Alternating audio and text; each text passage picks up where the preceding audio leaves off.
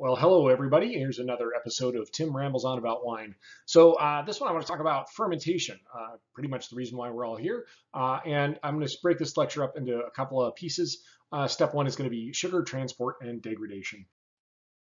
So overall, what do we want to look at? Is we want to look at the history of fermentation just a little bit, very glancing. Then we'll talk about why do yeast utilize sugar. We're going to talk about the role of sugar transport, nitrogen, sugar metabolism, and overall survival factors. The first lecture we're going to focus on is sugar transport and sugar metabolism. This is the primary focus of this particular episode. So fermentation actually is the process of deriving energy from the oxidation of organic compounds such as carbohydrates using an endogenous electron acceptor, which is usually an organic compound. We'll just leave it at that. And interesting is it comes from fermentium, which is Latin to boil. And back in the day, they used to think it was magical spirits that came along that made the grape juice boil. And then afterwards, you drink it and feel all funny. So how interesting is that? And then we've also decided that the study of fermentation is known as zymology. So if you ever want to break that one out at a party. So the history is that Louis Pasteur was the first zymologist. And I think it's really fascinating to me, just thinking about medical science and how far we've come. Just a little over 150 years ago, he wrote that I'm of the opinion that alcoholic fermentation never occurs without the simultaneous organization, development, and multiplication of cells. If asked what consists of the chemical act whereby the sugar is decomposed, I am completely ignorant of it. So isn't that fascinating that 150 years ago, basically, people thought it was still magical spirits that caused fermentation to happen.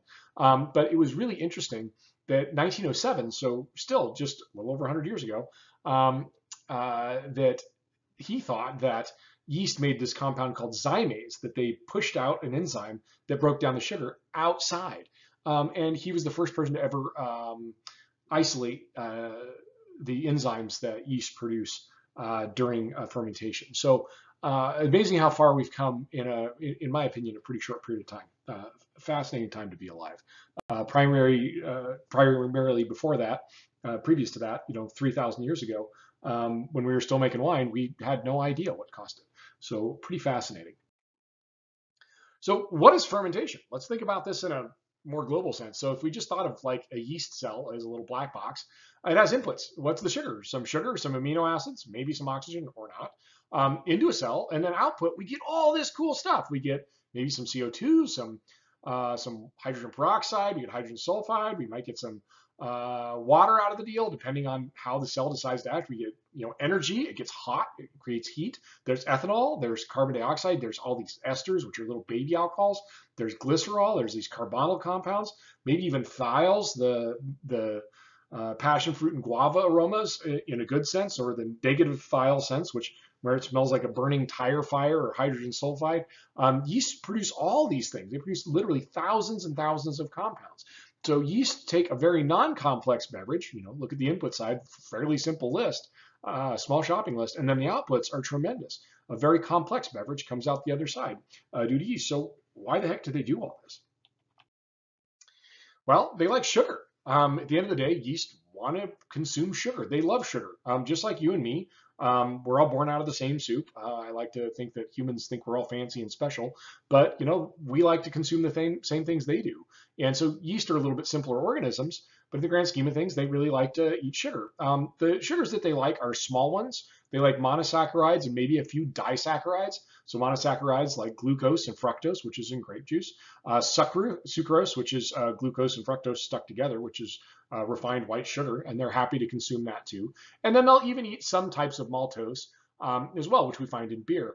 But things like maltose that are like trisaccharides that get too big, those get really hard for yeast to consume. So anything bigger than a couple of carbon units is too much. So primarily, we're going to be focusing on the little simple sugars like glucose and fructose. So fermentation overview, let's just take a look at the basics.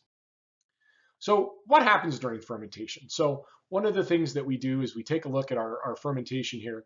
And early on, we'll take a look here and we see that we inoculate right here. Now, whether we inoculate through adding yeast or through just natural processes, what happens is for the first few days, even day or so, the yeast just basically reproduce.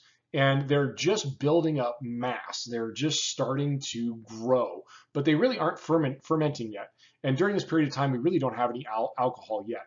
So what's happening is the yeast are reproducing, and then we hit this sort of exponential growth phase where this is a logarithmic scale. So the yeast are multiplying and multiplying and multiplying, and then eventually we reach a point where the number of yeast growing versus the number of yeast dying is equal. So there's no more population growth. And so interestingly enough, I think if you kind of take a look at humanity or anything else, but if you wanted to look at any microorganism, the way that it works, there's always a growth plateau and a death phase. Well, if you think about being a human, we're right around here right now. This is where we're hanging out. We're in that top of the exponential growth phase. And so what's interesting is generally in microorganisms, whatever they're going to do, whatever their grand scheme or goal is, always happens during their stationary phase. So whatever our goal is people, is probably going to happen here. So that's the end of the philosophy lesson. But let's go ahead and get into yeast. So what happens is that at this point in time, this is where the primary amount of fermentation is happening. This is where most of the alcohol is being produced. And then eventually there's alcohol being produced, the sugars are disappearing, and then we run out of nutrients, we run out of sugar, and then it becomes a very toxic environment for yeast to live in. And then there's a decline and death phase. So that's why we see that fermentation curve go so rapidly. And then as the yeast sort of die off, we sort of have this end of fermentation. So let's talk about the basic facts. During alcoholic fermentation, yeast cells will increase to about 1 to 2 times 10 to the 8th cells per milliliter, which is quite a few. For sugar accumulation, the distinction exists between the exponential growth phase, where 50% of the sugar is directed to biomass and energy production, the stationary phase, where the other 50% of the sugar is directed towards energy production and byproduct formation, namely those sugars, esters, and other alcohols, without a significant change in cell biomass. And then the decline and death phase, which is once the sugar is mostly depleted, ethanol makes the yeast cells leak, and we'll talk about what happens then. And it's really difficult for yeast to continue to survive, a very difficult environment. So those are the 3 phases, the exponential phase, the stationary phase, and then the decline and death phase. And so this is pretty interesting. This is one of those graphs, but looked at in real time. So this is our uninoculated carbon year from 2016, where we see in the beginning, we have a whole lot of yeast cell variability. And then what happens is, and this is really kind of similar to people, where we have a whole lot of different tribes all vying for their position. And then once fermentation begins and alcohol starts to form, we can see that only a couple of yeast cell populations really tolerate ethanol well. And they dominate the fermentation for a while. But then once alcohol becomes a little bit more robust, you can see that maybe these aren't quite as tolerant. So this is probably moving somewhere into that, 4, 5, 6% alcohol. And then once we get up to 10, 11, 12%, notice we have all these other strains that show up. And there's actually about 50 strains represented in here. And this is like the cockroaches coming out to clean up after everything else has died off. And so these are the really tolerant, ethanol tolerant wines or yeast cells. And they came in to kind of clean up and finish the fermentation. But still that same exponential growth. Then we have our more or less plateau phase. And then we have our decline and death phase. Still, even in uninoculated wines, they perform the same. So let's talk about sugar metabolism and basically the first steps in fermentation. What are yeasts trying to do? So in this case, in fermentation, our primary thing that we're looking at is how do yeast get the sugar into their cell? Their cell membrane is a very tightly knit a layer of fatty acids, namely made out of cholesterol and ergosterol, and they're stuck together, and the yeast have to be able to have little mouths, more or less, that pull the sugar into their cell. The thing is that membrane structure limits the free movement of most solutes. So transporters are necessary. There has to be a way to transport that sugar into the cell. So let's talk about those. The first one is diffusion. Diffusion is a really easy way for yeast to consume. It's just basically there's more sugar outside the cell than inside the cell. Now, something that's really interesting about this is we talk about osmotic stress. So you'll hear the idea of osmotic stress. That's where there's so much sugar outside of the cell that it's putting pressure on the yeast and it's forcing the sugar inside the yeast cell. This isn't ideal for yeast now because they're going to get more sugar than they want. That means they can't process it as fast as they would like. And this becomes a pretty big issue once sugar content gets above about 23 or 24%. This force feeds the yeast. It's almost like the foie gras of yeast.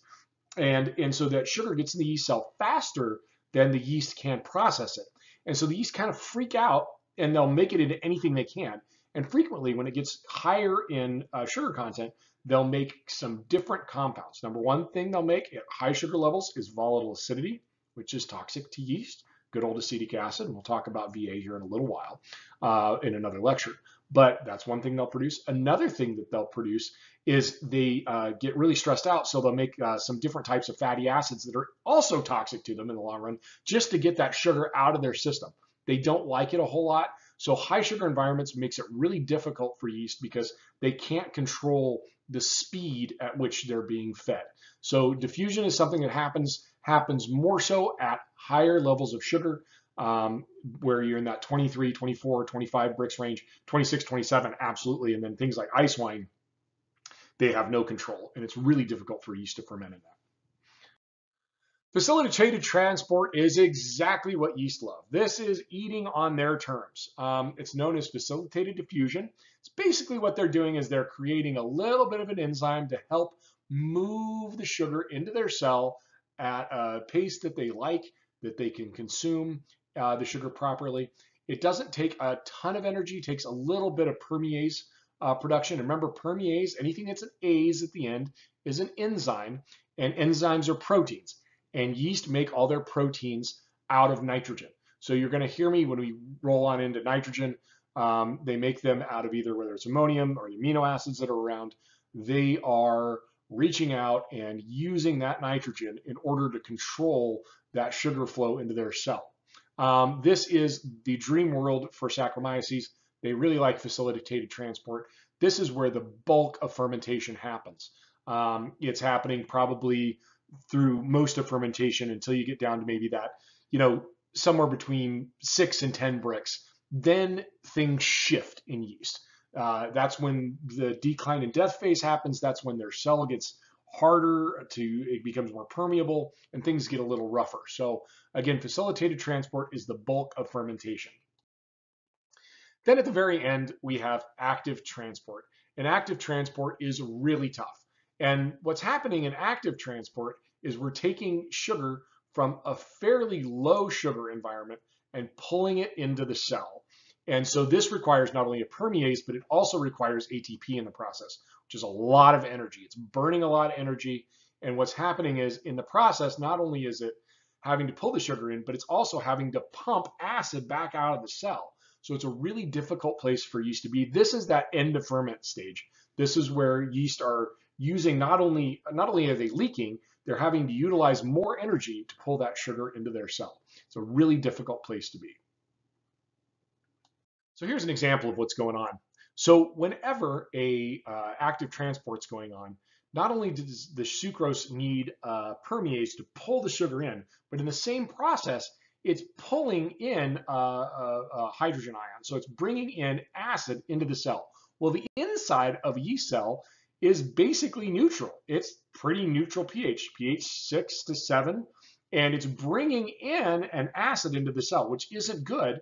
And so then the yeast have to burn an ATP to pump that hydrogen back out in order to maintain its intercellular redox balance. Again, really hard. Not only are we bringing sugar, it's also bringing in acid.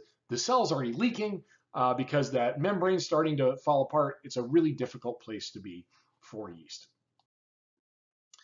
So the question is, why do yeast do this? Why would they put themselves through all of this work? Well, they do it to produce energy and reproduce.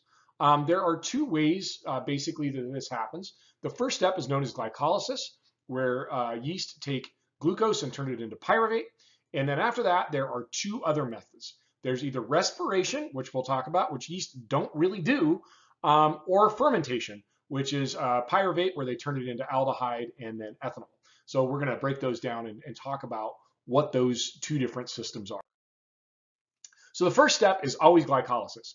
Takes in sugar, we make a little bit of energy, and in the process, we also use some other energy, NAD and NADH. Point is, it doesn't matter. I've never stood over a ferment wondering what the heck's going on in that respect. But what I do think about is we have some sort of sugar coming in, and then we go to pyruvate. Pyruvate is like the fat of a yeast cell. It's yeast always make pyruvate, and then after they make pyruvate, they decide what they're going to do with it. So whether it goes into glycolysis or whether it goes into fermentation or respiration, it starts with pyruvate. So we go glucose to pyruvate, and then we switch from there. So if we're going to respire, this is the dream world for yeast. They take in sugar, they turn it into pyruvate, and then in the process, they send it off to the citric acid cycle, also known as the Krebs cycle. And in that process, they generate 38 ATP. All that matters here, and all that you care about, that makes any difference at all.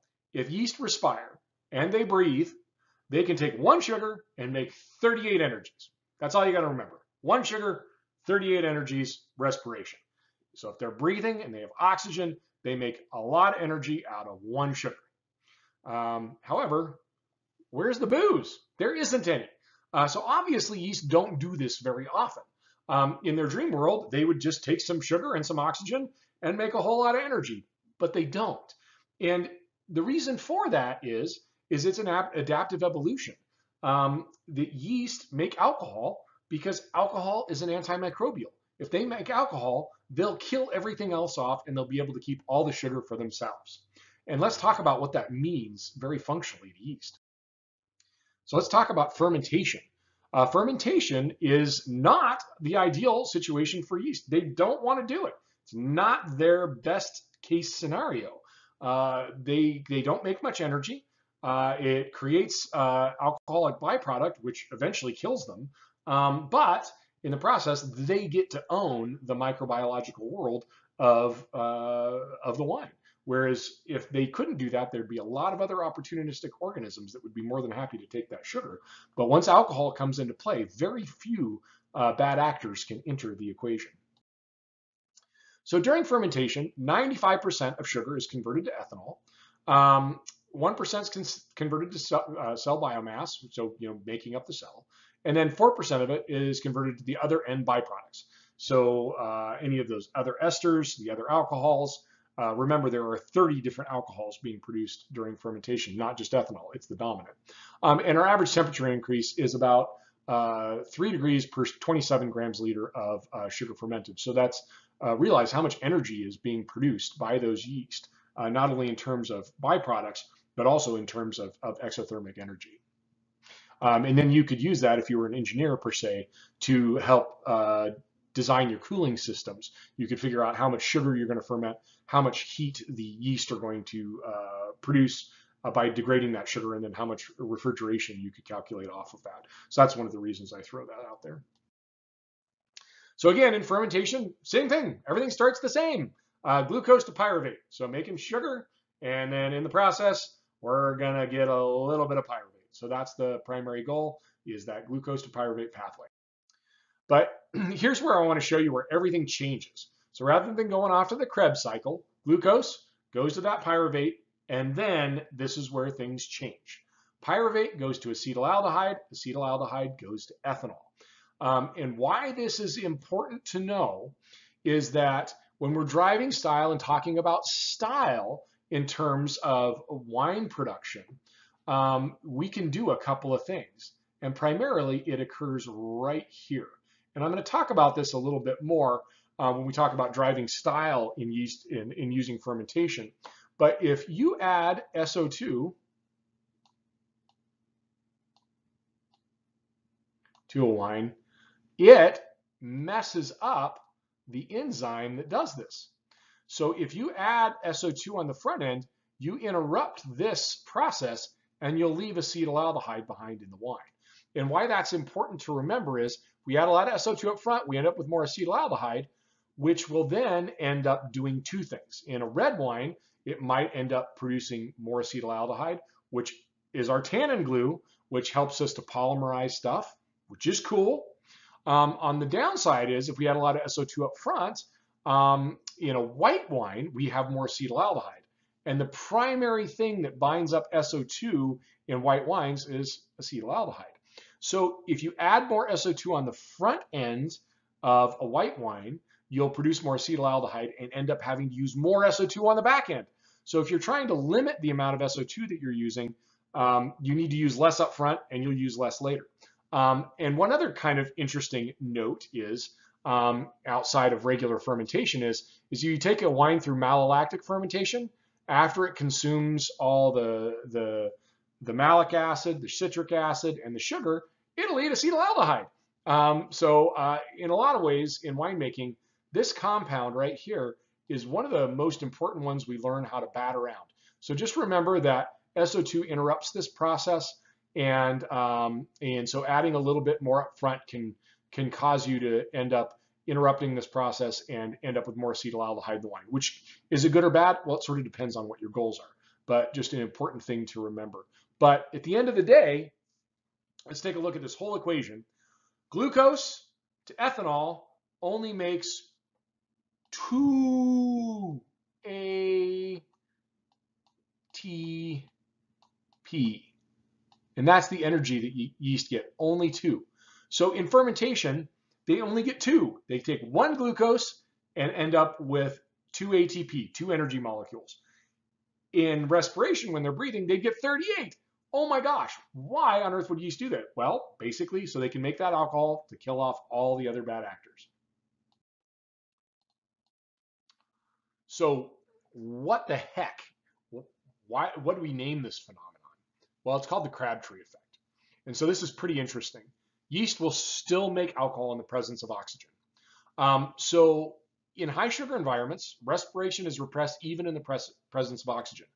So yeast will still continue to ferment even if we add oxygen during the fermentation.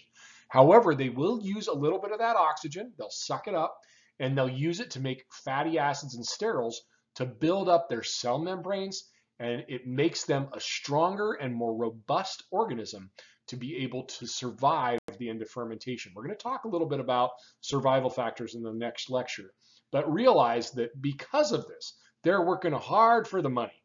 They're getting only $2 instead of 38 for processing the same amount, all so that they can make that alcohol to drive off other microorganisms. So here's a quick little short and sweet, all that stuff on the previous slide. And basically it's pyruvate to aldehyde to ethanol. This is what you need to know. And this is the system that we basically create in wine. Glycolysis to pyruvate to aldehyde to ethanol. And that is the step. And remember, if you add SO2, you kill that enzyme. So just a quick reminder for a way to play the system if you want to. All right, so real quick review. Review our 3 types of sugar transport. We have diffusion, which is high sugar environment to low sugar environment inside of yeast cell. Facilitated diffusion, where we have the yeast cell controlling the flow of sugar into its cell membrane. And then we have active transport, which is where the yeast having to scavenge very actively for that sugar at the end.